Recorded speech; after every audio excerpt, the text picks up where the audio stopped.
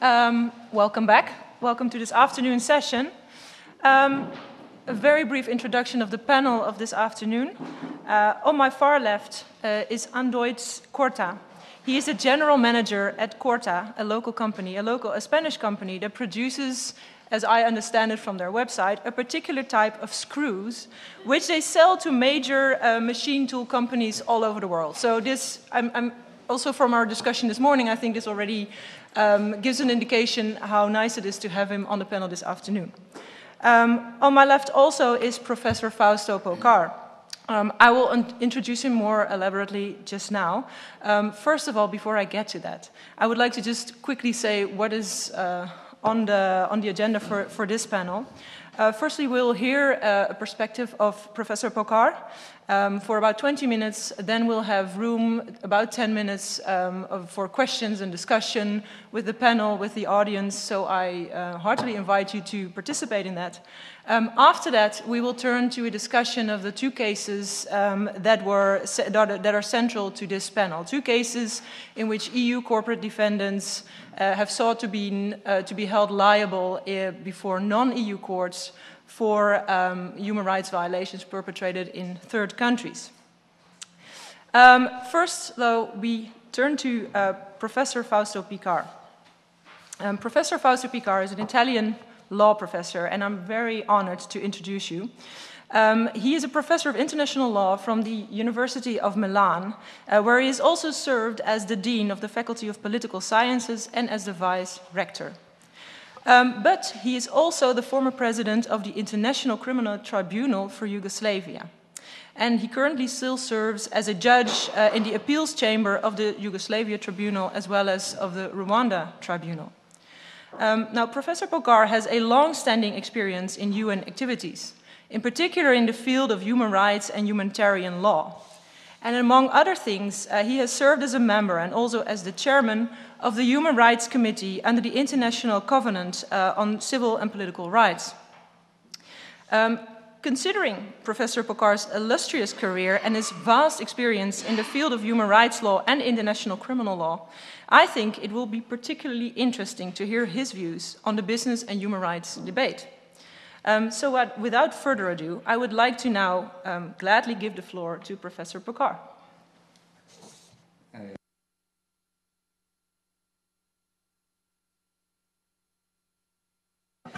To your presentation, to which I would only add, just to justify my presence here, maybe, that most of my career was in private international law, actually.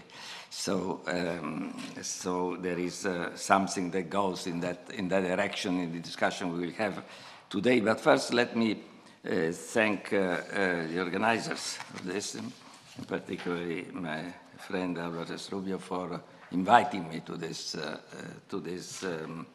very interesting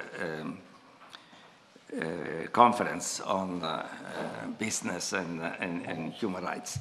I will try, in the limited time I have, to put some questions more than give answers, because I believe the current situation, legal situation, and not only legal, even a soft law situation, does not allow to give many answers, final answers at least.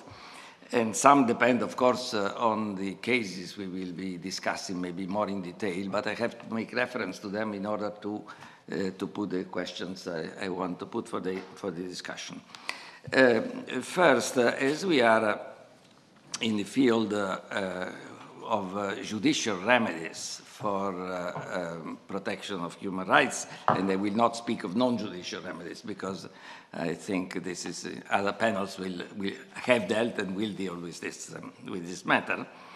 I would like to draw, without going into details, your attention to the principles that have been adopted by in 2011 by the Human Rights Council on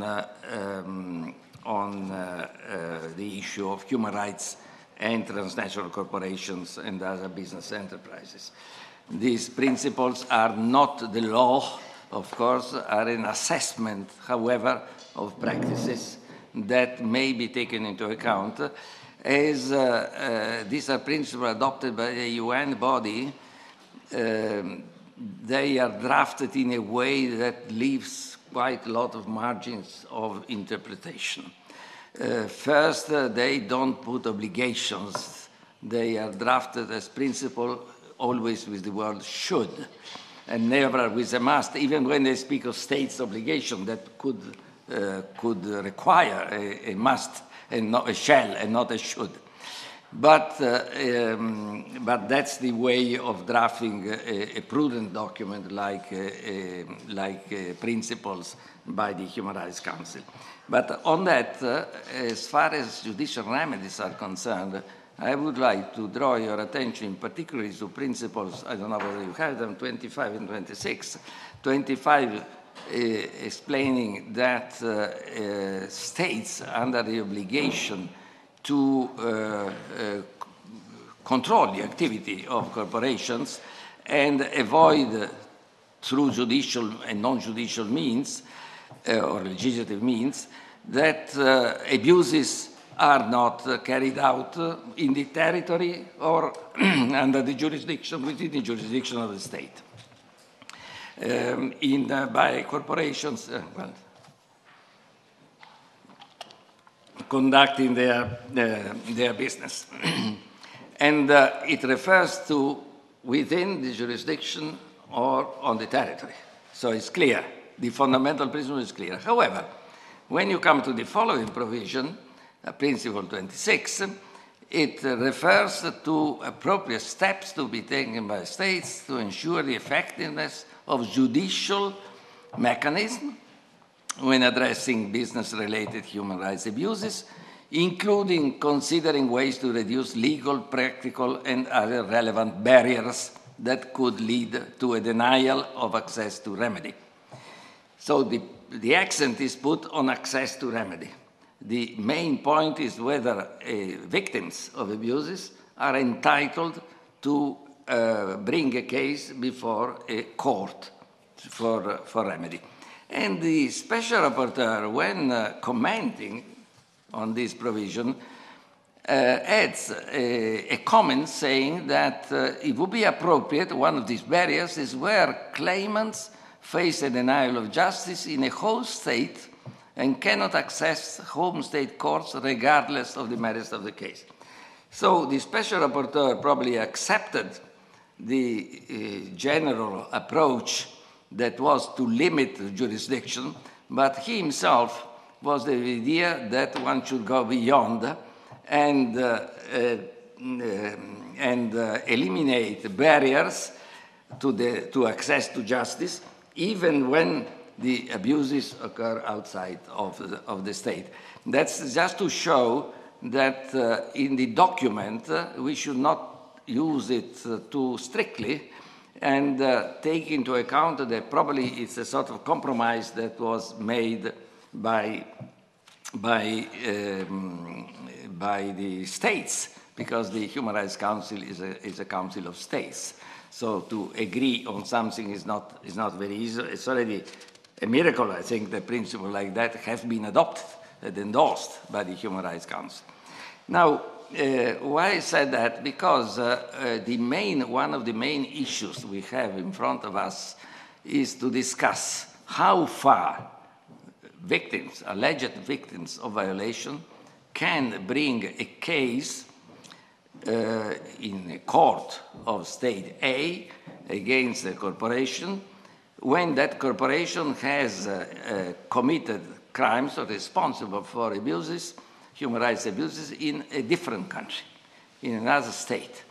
And there is, in principle, no real connection with the states where the abuses have been committed and the country where the court sits.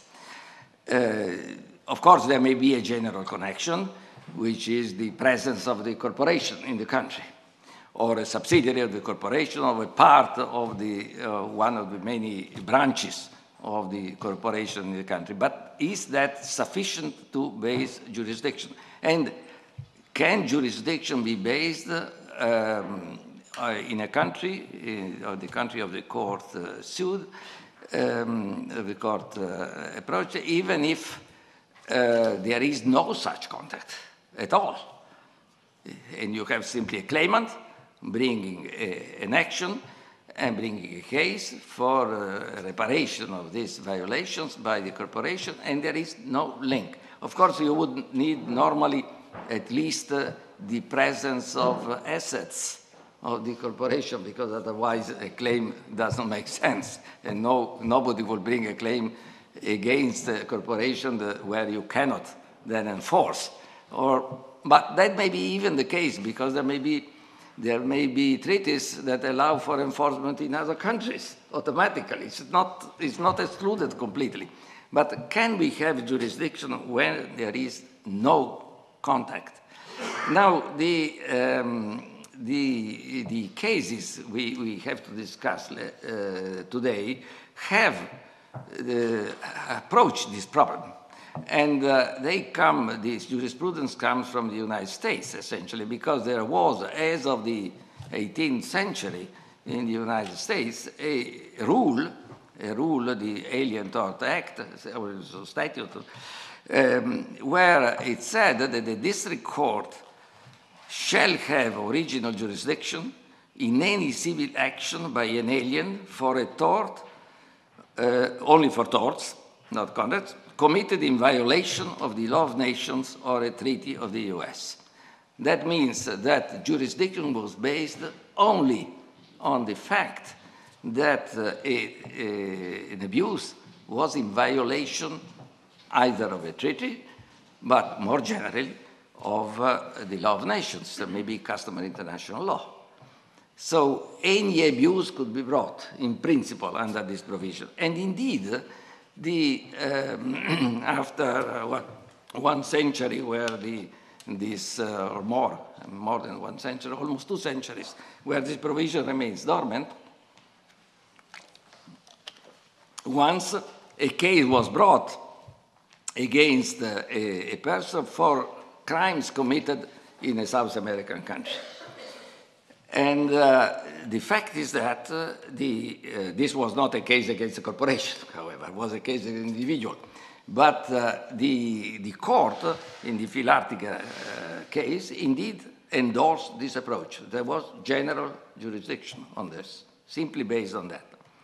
Then they start with the restrictions.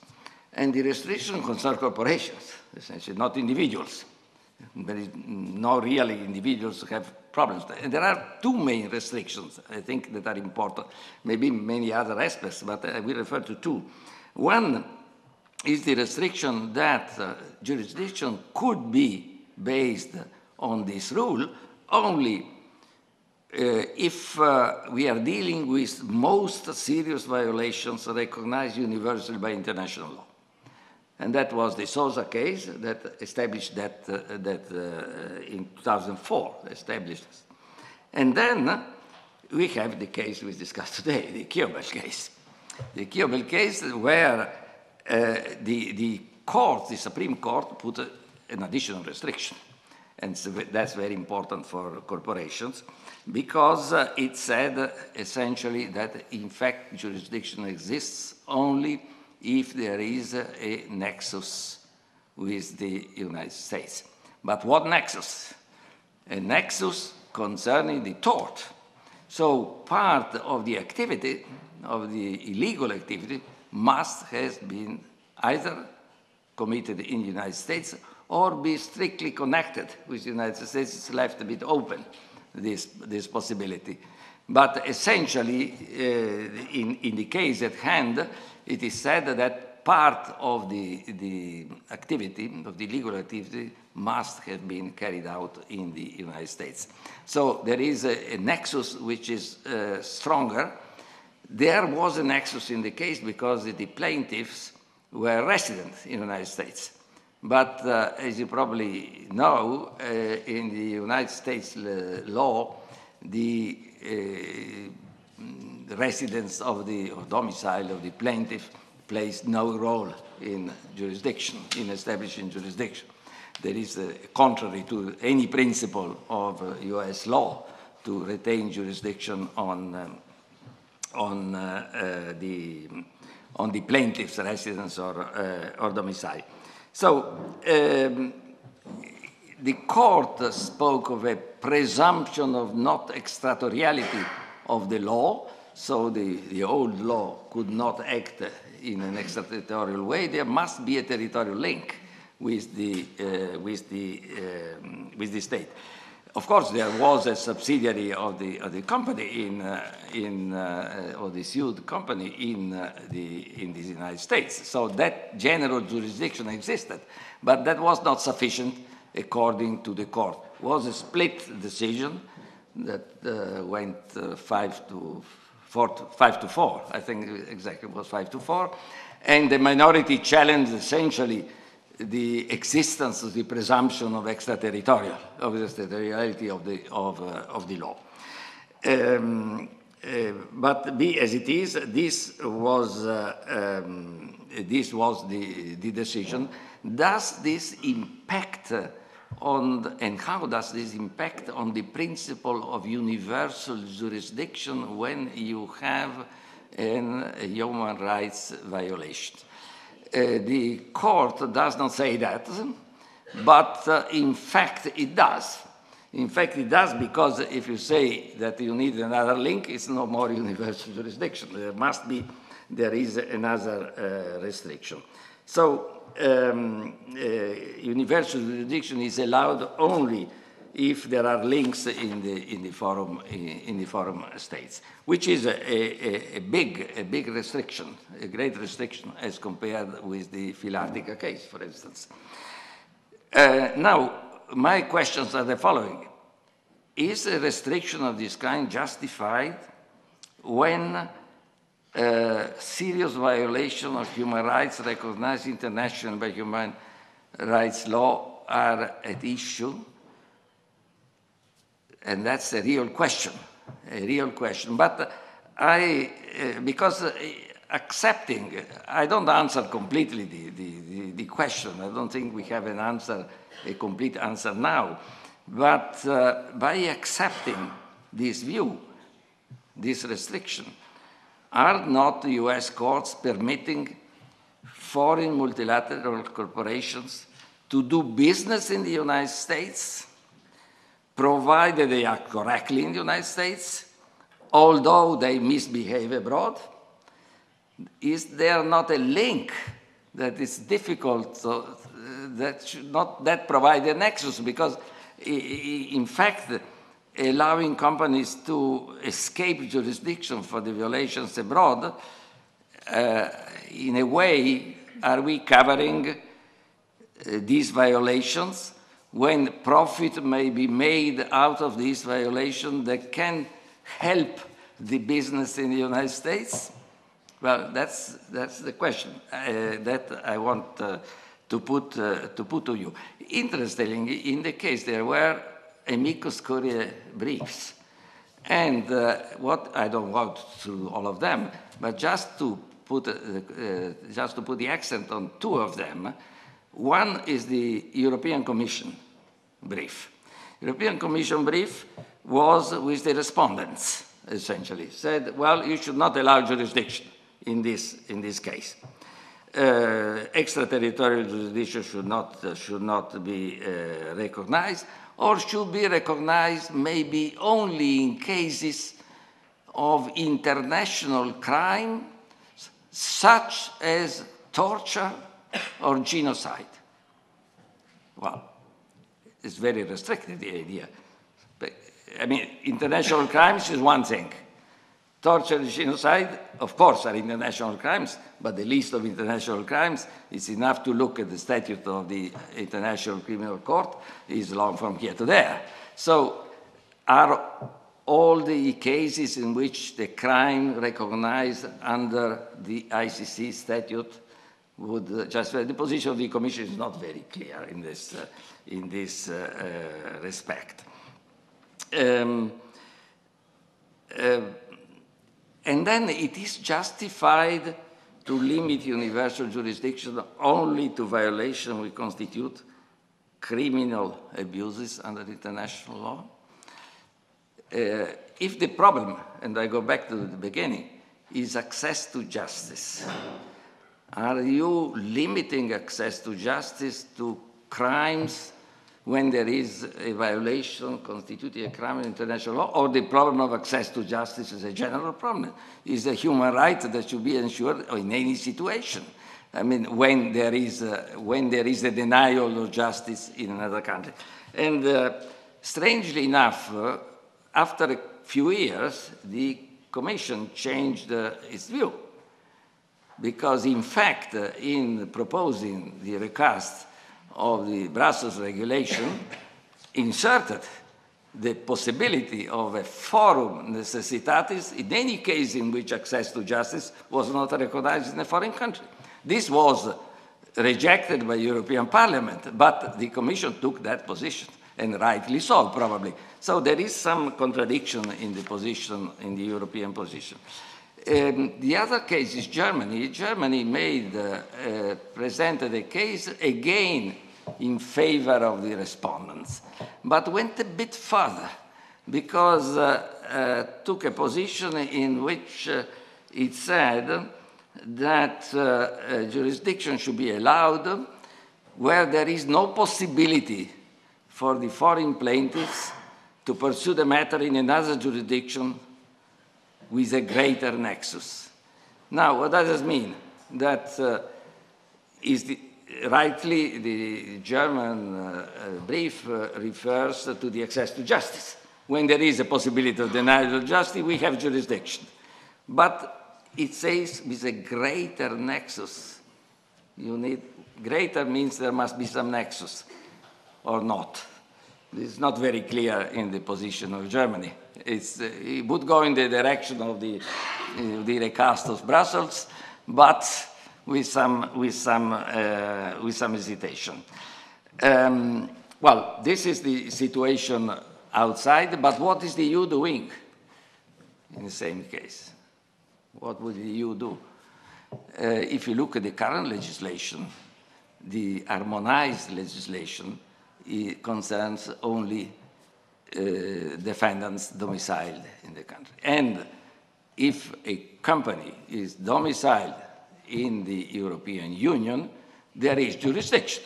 But in torts, you have jurisdiction either at the place of the damage or at the place of the harmful act. So this part is excluded, but under the general clause of jurisdiction, can you go beyond? Possibly yes, but it's not very well done. Certainly when corporations are outside of the union has not taken a position. But states can do whatever they want. So they could, in their legislation, adopt different approaches. And I conclude with a reference, because I think my time has gone, with a reference to the position, again contradictory in a way, taken by the United States. Because when in The Hague, Catherine knows very well, we were discussing a project for a worldwide convention on jurisdiction and judgment in civil and commercial matters, the question of the human rights violation was raised by the United States delegation, who came to the conclusion and even said very clearly, we will not accept any treaty in which an exception from the prohibited grounds of jurisdiction were not made in cases of human rights violation, which is in clear-cut contradiction with the position taken later by the Supreme Court. What is now the position of the US administration, I do not know, but certainly we are in a situation in which all what we have in front of us raises more questions than answers, unless we can find the answers here in this debate. Thank you.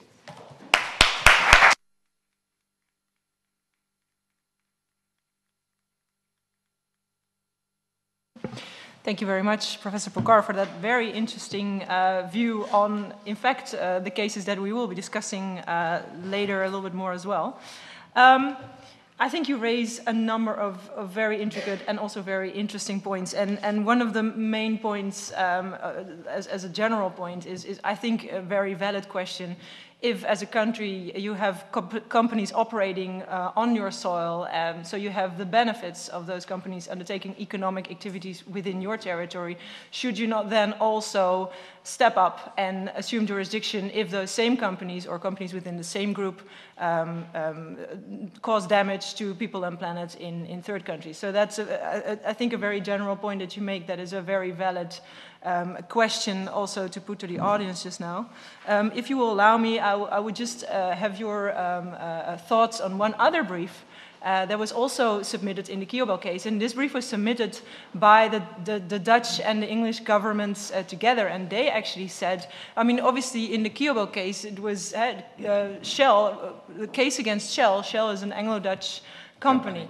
Yeah, so the English and Dutch governments obviously had a huge stake in this case, and they also wrote a brief to the Supreme Court saying, and they were, you know, much stricter than the European Commission. They were very strict, actually. They said, if you assume jurisdiction in this case, that is a violation of public international law, because that is a violation of sovereignty. They didn't say whose sovereignty. I'm not clear, because they were. I'm not saying also I agree with the brief, but this is what they said. It says this is a violation of sovereignty of the other states involved. I assume they meant Nigeria, unless they were saying that it was their sovereignty because they wanted to litigate this case, but I don't think that's what they wanted to say. So I was just wondering if you have any thoughts on that. Yes, I can give you my thoughts on that. I didn't mention the Dutch British brief because I don't think it's really reliable in this case, because there were parties. In a way, it is, as you said, it's a Dutch-British corporation, so they had an interest, a clear interest, and I believe the brief is dictated by the interest. I don't think there is a violation of any sovereign prerogatives of other countries.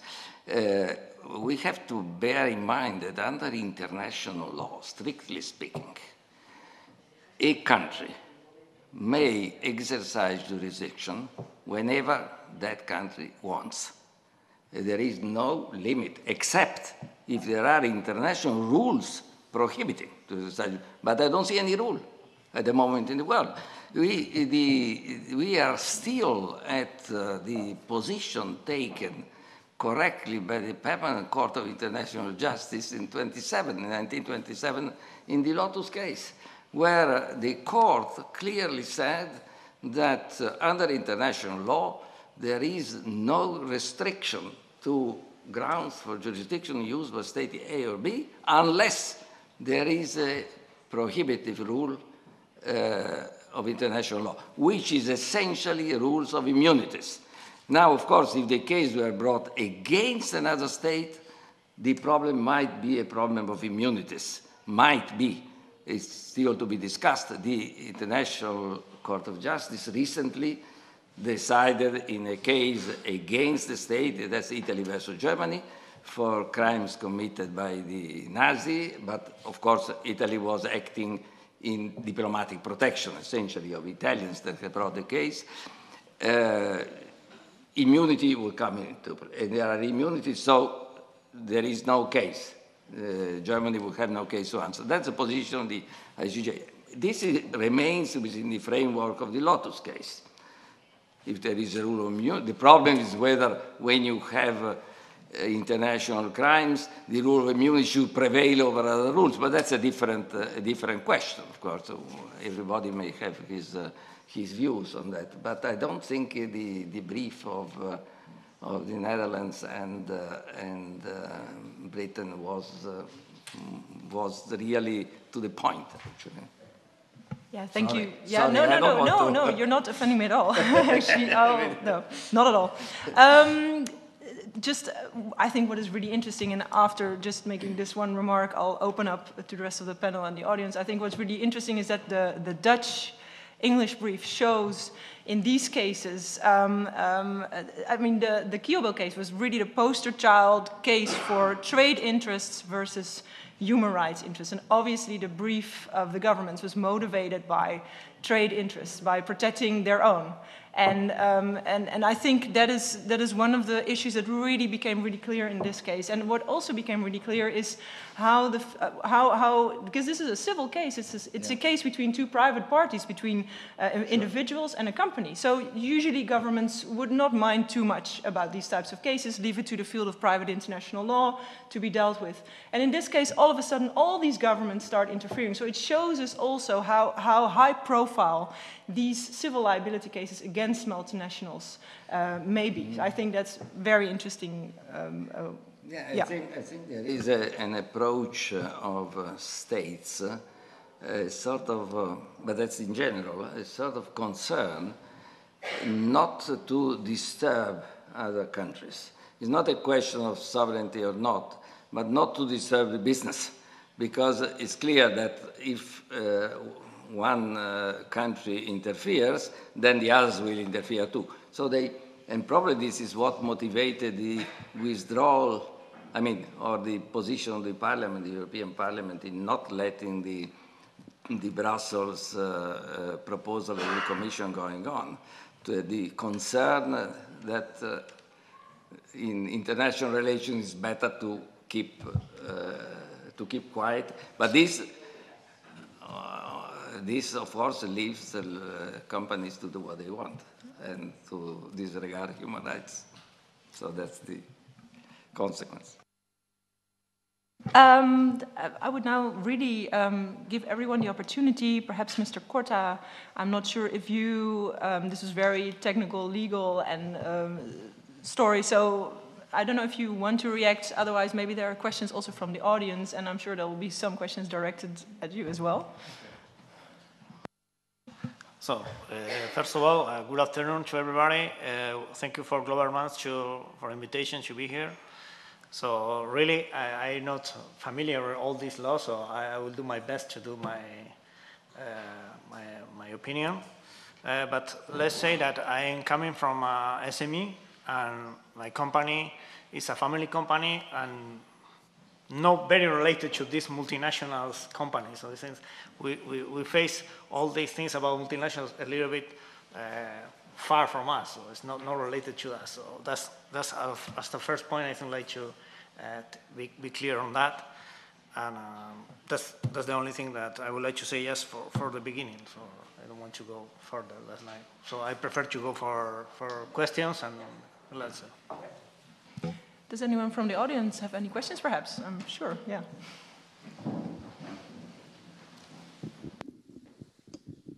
So, Catherine Kessijan from Paris. Judge Pocar alluded to it, but I would like to insist on a point which has also kind of a ripple effect with the remedy with the third pillar of the Ruggie principles. And this is, and I'm just putting some more construction of what you said. You said that basically in Europe, member states of the European Union have the power presently, as European law stands, to do more than what European law does. And this is a very important point, which is most of the time misunderstood by member states themselves. And this is the difference between applicable law and jurisdiction. In jurisdiction, member states can do better, and some have the tools to do better. And some states, and actually I have a hard time finding the exact information on how many states do have that rule. But I am speaking now, for those of you who are not entirely familiar with European law, I'm speaking about Article 6.1 of the Brussels regulation, which basically says, and in the recast, in the new regulation, it's Article 8.1. It has changed numbers, so it makes things a bit more complicated. But this is a rule which allows a court to take jurisdiction on a number of defendants, co-defendants in the same claim, and I'm thinking, of course, of Dutch Shell, mother company in the Netherlands, and the Nigerian subsidiary in Nigeria. So let's imagine that we have the Kiobel case, but instead of being before the US courts, it is before a European court. If that were in France, we do have such a rule in our common law, which means that if you want to sue Total, French mother company, in French courts, plus its subsidiary outside the EU who has committed, no, of course, they would never have committed anything, but this is just as hypothetical, something outside the European Union, then France would take the jurisdiction on both companies. And in fact, I see your hesitation. The one aspect which is still discussed in practice is, do you need to show, for jurisdiction purposes, a link? And I am saying no. You need to show a link later on when when the court is dealing with the liability, but not at the jurisdictional level. And I think we have a duty in doctrine to insist on that point, and nobody does. So I'm really concerned, and I would like to hear Professor Pocar on this. I don't know, I may be wrong, of course, in assessing the law, but the principle of the 6.1, 6 or 8 today, you apply with the defendant in the union and the other also in the union. But I'm speaking of the French rule, the equivalent in French law of 6.1. Doing the equivalent. Doing the equivalent, of course, you could do it. But my point was, do you agree with me that you do not need to show... I think that at the moment of jurisdiction, you don't have. It's a question of merits, in my view. Okay. On the merits, yeah, you have, why you don't have a case. But you don't have to show you have a case at the moment of jurisdiction, prima facie at least. We have time for one other question before I turn to more description of the case. Is there any other question? Anyone else who would like to pose a question at this stage? Okay, in that case, yes, I see a question here. Yes.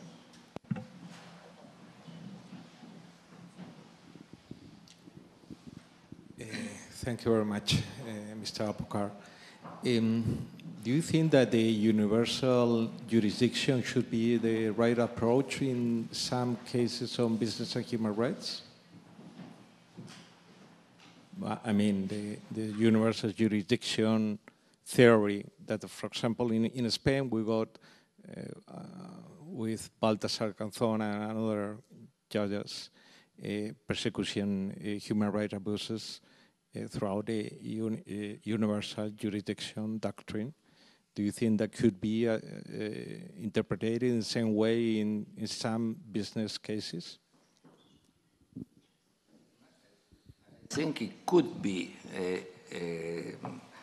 a remedy, actually, that states could provide in appropriate cases, because at the end it's universal and not. Because you normally would have, except the situation of enforcement in other countries that I mentioned earlier, but normally you would have in any case a defendant in the country. So you are using universal jurisdiction as to the abuses committed in another country, but you have a general jurisdiction in any event over the corporation. So it's universal will be when you have no link whatsoever. But if you have the presence, is already, it's like in criminal matters. If you have the defendant in the country, if you have the accused in the country, you have a link in any case. If the violation is a violation of an international rule, that could be enforced by anybody, like in criminal matters. Why shouldn't we use it? I mean, it's the universal jurisdiction in criminal matter has not been invented by judges recently. Is clearly stated in the Geneva Conventions of 1949. The Geneva Conventions are based on the doctrine of universal jurisdiction because they list each convention, the four conventions, a number of grave breaches of the conventions, and on these grave breaches, the states parties to the conventions, that is all the states essentially, have the obligation to exercise jurisdiction over criminals that are in their country, irrespective of whether they committed a crime. So that is clearly stated already 60 years ago. It's not a recent invention. That states never applied it, that's a different issue. But from the legal point of view, is an opportunity they can use. And I would see no problem in exporting it to the question of business, because at the end, when you have these serious international violations, even restricting it to that, I will go beyond, but even restricting to international violations, the important approach is that violation of this kind should not be tolerated, should not go unpunished, and especially should not be the basis of profit, because that should not be an exploitation of the violation in order to make money. So I think it would be entirely justified.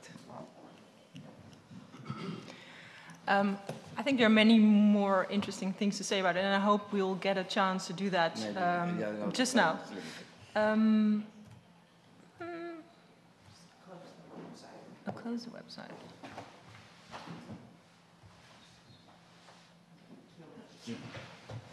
There we go. There we go. So this is the two cases that we will also be discussing in this panel.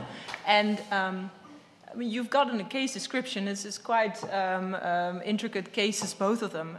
And what I would just like to do is just take a brief moment to just sort of sketch the broader context within which these two cases played out. And I think Professor Pocar has actually really helped me, because he already sketched some of the broader context.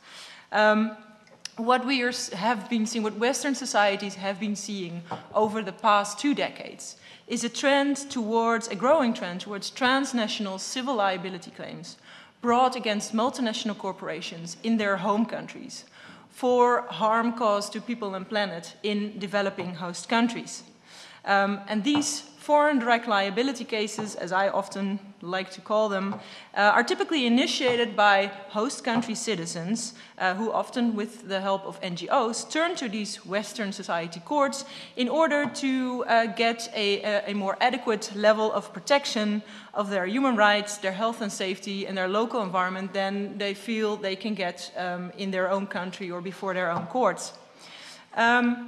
And one of the key features of these cases, and there are many interesting features, but one of the key features is that the plaintiffs typically seek to hold accountable not just the actors directly involved, so the local subsidiaries or the local subcontractors, but also the parent companies of the multinational corporations involved. And this raises a number of really interesting legal questions as well. Up until now, the far majority of these cases have been brought before US federal courts on the basis of the Alien Tort Statute that Professor Pocar also spoke on just now. So this is an ancient US statute. It dates back to 1789, and it was rediscovered in the 1980s by human rights activists who sort of found out that this sort of statute that had never really been used might provide a legal basis for civil claims before US federal courts in relation to international human rights violations perpetrated anywhere in the world. Now, at first, the claims that were brought, so the human rights activists started to use this statute, and at first the claims that they brought were mostly targeted at individual perpetrators of human rights violations. But from the mid-1990s onwards, some really clever lawyers decided, no, we might also try not just to put claims against individuals, but also against corporate entities. And so from the mid-1990s onwards, more and more claims on the basis of the ATS were brought before US federal courts against multinational corporations doing business in countries in Africa, Asia, South America, etc. And one well-known example that I'm you might all be aware of, apart from the two cases that we'll discuss just now, because these are two examples. But one other example are the claims that were brought against a score of multinationals, including Ford, General Motors, IBM, but also, for instance, the German Rheinmetall Group, for their alleged involvement in the human rights violations perpetrated by the South African apartheid regime. Now, the trend towards these cases has not remained confined to US federal courts. Claims have also and increasingly been brought before US state courts, but also before courts in other Western societies. And I'm just naming a few: Australia, Canada, the UK, Sweden, and the Netherlands. In the absence of an equivalent for this ATS, Alien Tort Statute, in these countries, these claims have usually been based on more general principles of tort law and the tort of negligence in particular. And what is also interesting, another difference, is the focus of these cases that have been brought not on the basis of the ATS, have also not have this strong focus on international human rights violations. Most of the cases brought outside the US have been about violations of the environment or violations of health and safety standards. And I'll just name two very well-known examples. The one is the claims against Trafigura that were brought before the High Court in London by victims of the Probo Koala toxic waste dumping incident in the Ivory Coast.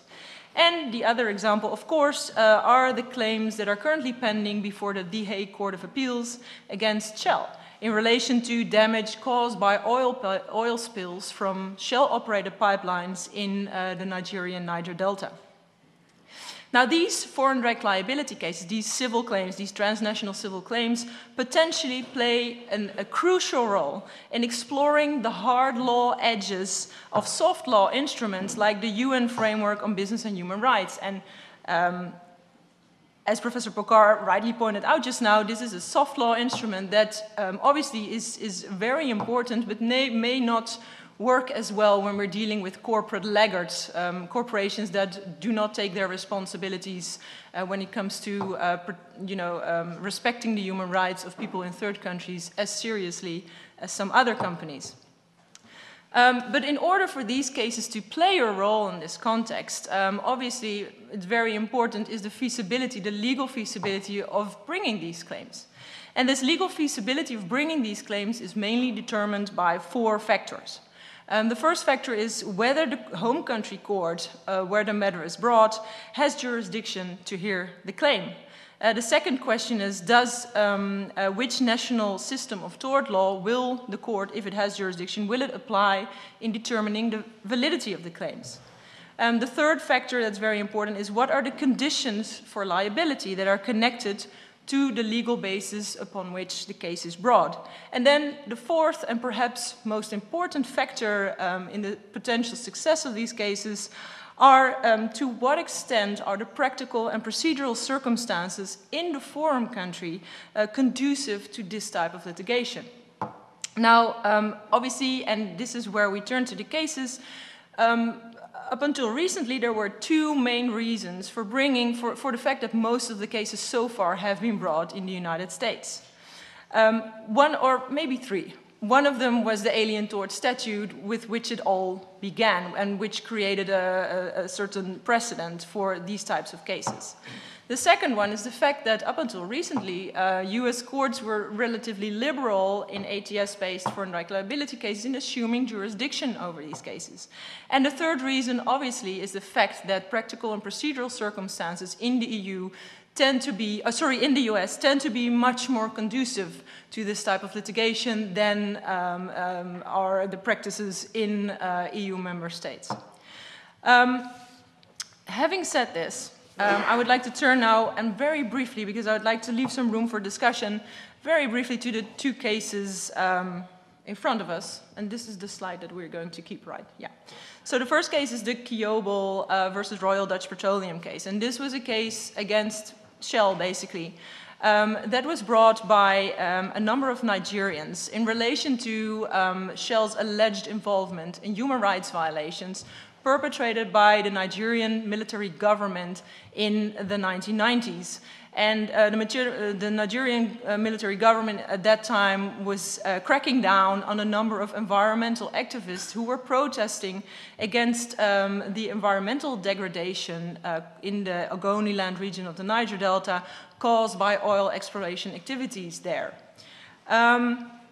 And serious human rights violations were perpetrated in that context. And obviously there was a problem to sort of sue the Nigerian government, at least in Nigeria and in other countries as well. So what happened is these events caused international outrage, but they also caused civil claims being brought in the US against Shell, which was alleged of having aided and abetted the human rights violations perpetrated by the Nigerian government. And these claims were based on the Alien Tort Statute. And two separate cases were brought, and the Kyobo case is the later case. And in the Kyobo, the former case was the Wiwa versus Shell case, and that was actually settled out of court in 2009. But the Kyobo case carried on, and some really interesting sort of legal precedents were set in the Kyobo case. At some point, the case went up to the Court of Appeals for the Second Circuit, and that court issued a verdict in which it basically raised a question that had never been raised in that way before in any of the cases brought against multinationals based on the Alien Tort Statute. And the appeals court said, can a case even be brought against corporate defendants on the basis of this statute? Because according to the appeals court, corporate liability has not been universally recognized in public international law. This is what the appeals court said. So the appeals court said, throw out this case because you cannot bring claims against multinationals on the basis of this statute. Well, that was obviously, I mean, that was a big thing because that would have meant no corporate ATS cases anymore in relation to human rights violations. So the plaintiffs appealed and the Supreme Court granted cert in this case. What was interesting is that the Supreme Court was supposed to say something about the question of corporate liability under the Alien Tort Statute. Well, the Supreme Court in March 2012 said, well, that's a very interesting question, but I think there's a more interesting question. And that question is, what is this case doing in a US court? We're dealing with a case against an Anglo-Dutch company. The case is being brought by Nigerians, and the case is being brought in relation to human rights violations that have taken place in Nigeria. So why are we even involved in this case? So the Supreme Court basically raised the question of the international reach of the Alien Tort Statute. It raised that question, the parties briefed the court, there were lots of amicus briefs, we heard about that, and in the end, the Supreme Court decided that bringing cases like these, which have very little contact points with the US legal order, are actually barred by the US presumption against extraterritoriality. And it basically held that the ATS can only be used as a legal basis for claims relating to norm violations that have occurred within the United States. So clearly, in most of these cases, that is not the case, because in most of these cases, it is really about norm violations, human rights violations, perpetrated in third countries, in developing host countries. I think for this, I'll leave it at that for the Cuba case, because you've already said a lot about that. Then turning to the other case, to the Daimler case. So these are both cases about jurisdiction, but the difference between them is that the Kyobo case was the question about the ATS, how do we interpret the ATS? The Alien Tort Statute is a statute of subject matter jurisdiction. It's basically a statute that says when can the federal US courts get involved. So this also has something to do with the US federal systems. When can the US federal system, when can the US federal courts say something about these cases? And the result of the Kyobo case was that in a very limited number of cases, at least when we're talking about cases against multinationals for violations in third countries. But there was also another matter, and this matter was never really picked up in the Kyobo case, because the Kyobo case was all about how do we interpret the Alien Tort Statute. What it didn't deal with was the question of personal jurisdiction, which is a different, it's a different question. It's the question, under what circumstances can a court in the US, any court, or a court in another country, assume jurisdiction over a particular claim against a particular defendant for particular activities that have connections also to other states. And interestingly, this is where the Daimler case comes in, which was decided also by the Supreme Court after the Kyobo case. And the Daimler case was about also a sort of similar complaint of complicity of Daimler, a German company, in human rights violations perpetrated in Argentina during the Dirty War. This case was brought in the US. Daimler is a German company. It was brought in the US because Daimler has a subsidiary in the US. This subsidiary was not the one who allegedly perpetrated the human rights violations in Argentina. That was an Argentinian subsidiary. So this case really was all about, wasn't about the ATS anymore, it was all about personal jurisdiction, under what circumstances can courts assume personal jurisdiction over these types of cases. And this is, so it has a broader scope, but this is because this is not anymore only about ATS-based cases, it's also about state cases, cases against multinationals brought before US state courts on the basis of general principles of tort law, because there also the question of personal jurisdiction would arise. And in this case, what happened, and I'll keep that very brief because it's very technical, but we can go in it much deeper if anyone in the audience wants this. But what happened in the Daimler case is basically that the US Supreme Court in that case then really narrowed the scope of personal jurisdiction of US courts. Before, like I said, jurisdiction used to be one of the reasons also for bringing these cases in the US.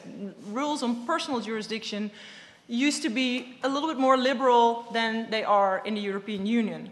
Now, with the Daimler case, what actually happened is that the personal jurisdiction, those liberal personal jurisdiction rules in the US have been narrowed, actually, I think, to a situation that is very similar as the one in the European Union, meaning that a court will assume jurisdiction, personal jurisdiction, in a case if the defendant is domiciled within the US state where the case is brought, or if the harmful activities, the harmful conduct has taken place on the territory of that state. This is where I would want to leave it for my introduction in these two cases. I think they raise really interesting questions, and what I think is the most interesting question is, obviously these are two cases that greatly narrow down the perspectives for bringing these types of suits before US courts, although it is obviously still possible.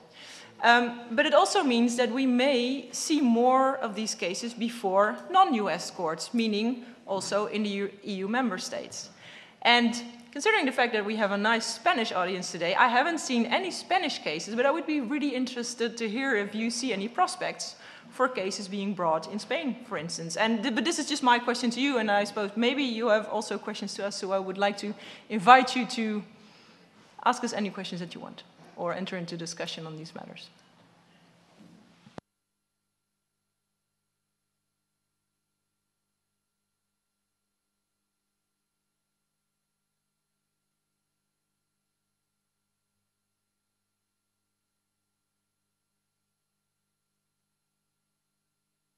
Well, that cannot be possible, unless it is so complicated that it's really difficult.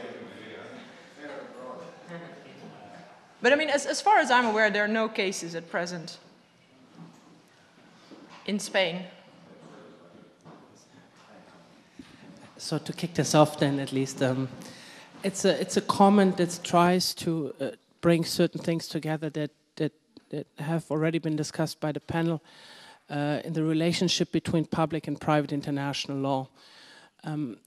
One of the things that were mentioned is that in the Kyobo context is that there's a potential concern here with US courts adjudicating these cases, interfering through the internal affairs of other states, right? So there's a potential concern with state sovereignty. To complement this, or to look at this from the other side, I would like to go back to something that Professor Pocar said in the very beginning about international human rights law as public international law and the duty to provide remedies, right? And the question of extraterritorial jurisdiction as a matter of public international human rights law. Because there the question that arises is that what obligations a state has towards third country nationals, if any. And if we accept that there are these obligations, as for example more recently suggested by various of the UN treaty bodies, then these obligations would include obligations to provide remedies, i.e. to have, among other things, a civil procedure and jurisdiction rules in private law, private international law that enable third country nationals to bring these cases. A pertinent example is when the UK reformed their rules on legal aid. There was a concern raised that this would make it more difficult for third country nationals in the business and human rights area to bring cases. And that was taken up by, I believe it was the Committee on the Convention Against Racial Discrimination that said, well, the UK should make sure that it has a judicial system that enables third country nationals to bring claims against multinationals that are incorporated in the UK jurisdiction. And this is, to emphasize the point again, a matter of public international human rights law. Right? So the question what human rights obligations the state of the United Kingdom has as a matter of international law. Just to complement a bit on what you've already said. Thank you.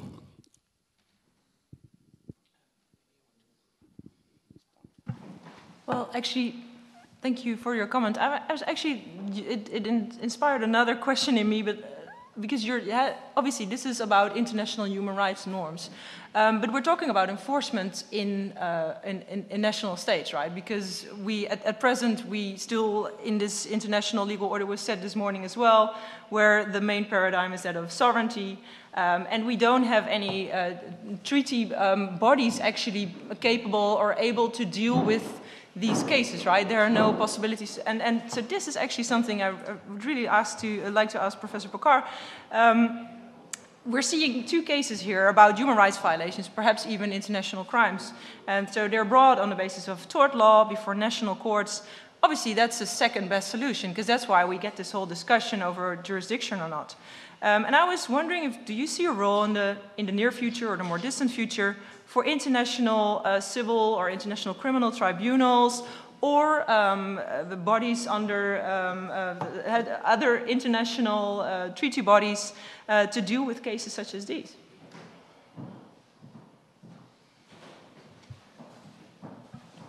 Well, I do not know, because the human rights system is based on the violation of states. So that's the only defendant possible is the state before a human rights body and the human rights court. Even the Strasbourg system, I mean, the defendant is the state. The plaintiff may be a company, but the defendant must be a state. So that's all the enforcement is based on that. Of course, it could be changed, but it needs to be changed. As to criminal, all the current courts, whether ad hoc or the International Criminal Court, statute provides for individual criminal responsibility only. So only individuals can be brought before the court, not corporations, even if they commit crimes. But of course, the representative of the corporation could be brought before a court, being responsible for the violations of the company, but it should be himself to be brought before the court. I don't think there has been any attempt to change the situation. As I mentioned earlier, the only case I know of a criminal case against a corporation, against a company, is in the Special Tribunal for Lebanon. But it's not on the main jurisdiction. It's on a contempt case where a company allegedly committed, a media company, or diffused, the documents should not have been diffused. So it was a contempt case, a contempt of court case, and the indictment went against the company. And there was a big debate inside, the jurisdiction was restricted to individual responsibility or corporate responsibility could also come into play. And of course, it's a different case where it's not the crime that's been committed, it's a different situation. It's an ordinary crime. Contempt is not a crime against humanity as such. So, but that's the only case in which the tribunal has not taken a position, because there are two cases. The first instance went in the sense of excluding jurisdiction against corporation. The appeal went in favor. But in the second case, the first instance insisted, and the appeal has not come out yet. So maybe they will change, because the panel is changing. So they may take a different position. Okay. I don't know.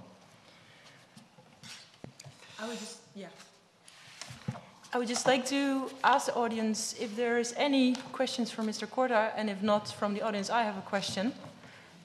Can I ask my question? Okay, great. Because this is obviously, this is a difficult panel for you to be in, because you have a small to medium-sized enterprise. Is that correct? Yes. And so we were talking before, and you said, okay, well, we just produce in Spain. You have a certain project that you produce, and you operate in Spain, right? So, but then I asked on, and I said, okay, but who do you sell your screws to, and how does that work? And then the question becomes, because just to bring this back to the more general sort of business human rights, more general, less legal context. Is this something that in your company is there awareness of the fact? I mean, do you have any idea what the company that you sell the screws to, what they do with those screws? I mean, and as I asked you, I mean, do you know if they make tanks with the screws, or do they make bombs?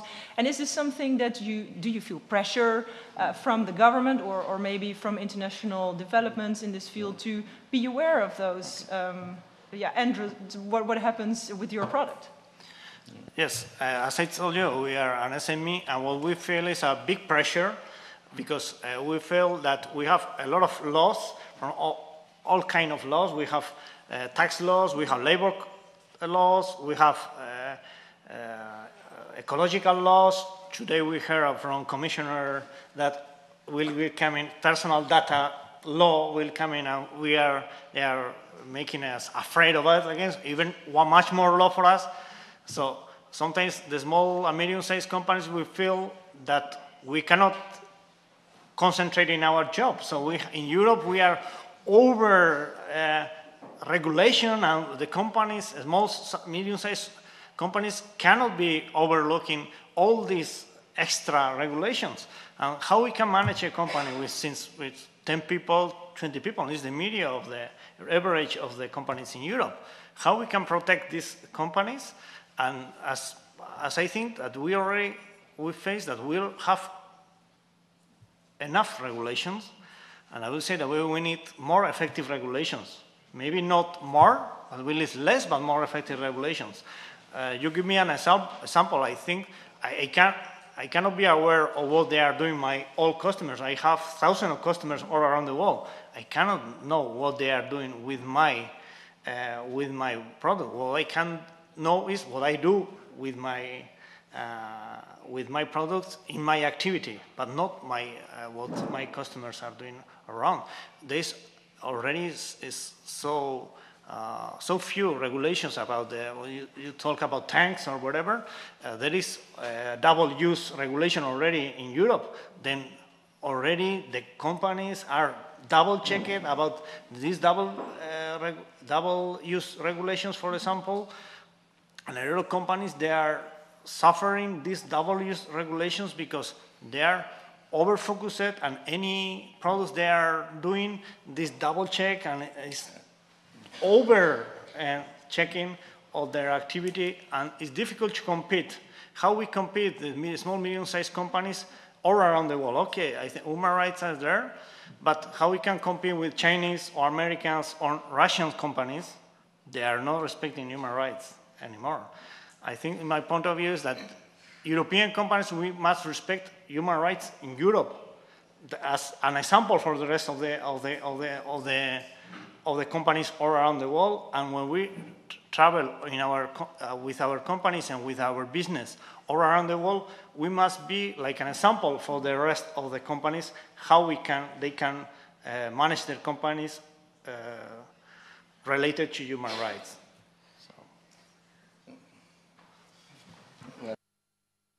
Your point and the difficulties that a small company has.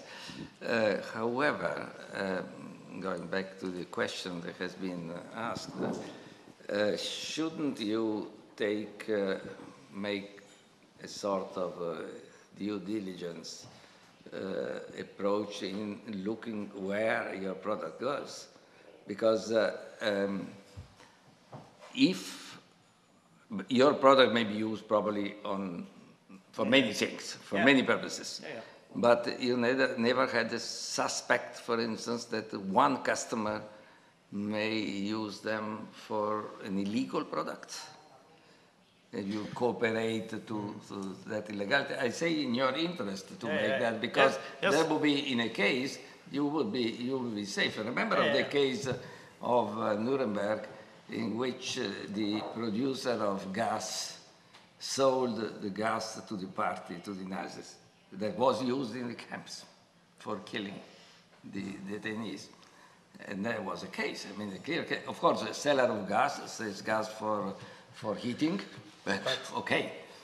If it was, and the case was, no, it's difficult. It's clearly difficult, of course. Not comparing, but just to make an example. But the defense was based on the fact that we were asked and told that this was gas for heating, and in that case could be a valid defense if you know that. If you don't know, there is rumors that it's used for different. You never had rumors of that it was your product was used for other things. But for example, we should take to Albert Einstein to the curse because of Hiroshima bomb. So that's well. So I think that in that point, nobody's thinking about putting the example Albert Einstein as a guilty or something, as homicide or whatever. But I think it looks like companies are always, from the starting point, always are guilty. So as a starting point, I'm not saying that this is your. I'm not saying no. As I say, it's not the position. I just, in general, I mean that. Comparing with the same situations, it's much easier to look as a guilty to a company than any other figure. I say Albert Einstein, but it's not. I think it's not fair to make the comparison. But okay. No, I agree. I agree. Your question. Okay. Okay. Why did you make me this question? It would have come anyway. So whether it was Liesbeth or somebody else in the room. I was waiting just to leave. So. I must ask you to keep it brief because we need to. I am safe. Okay. Two things. The one thing is you also have. I'm sorry. It's an addition into the accountability that you have as a company, is to look at the source of the material. Where does the iron or whatever, acier, whatever you are using to produce your screws are coming? You know, you have the blood diamond, and now I learned there is even blood chocolate. I'm a chocolate lover, and I'm terrified now at buying chocolate, not knowing where the chocolate comes from.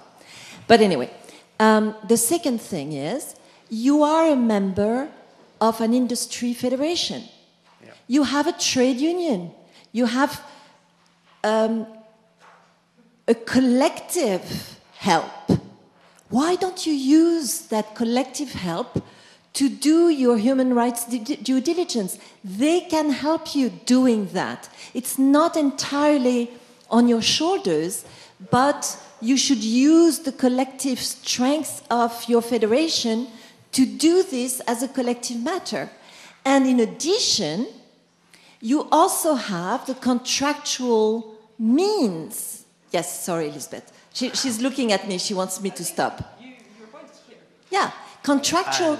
Do you have human rights clauses in your orders, in your purchase orders, in the documents that your company are issuing? This is not difficult. This is voluntary. Okay, I think your final word was the best point. It's voluntary. No. You are saying it's voluntary or not? Okay, but I didn't understand. But first point, I didn't understand the first question. But the second one, I'm in the trade association in Europe for the machine tools. That's what we are trying to do, but we are not able to get close to the regulation people to ask them about our situation, and we are not getting this support from the regulation and from the politicians. So sorry about it. So we have different point of view. No, but I think this is, I actually like ending on this note for this panel, because it clearly shows sort of the contrast between our sort of legal ambitions and the ambitions of preventing human rights abuse, remedying human rights abuse, and the practical problems that corporations run into even when trying to do good, but it's really difficult to know what you should do to do good, right? Yeah.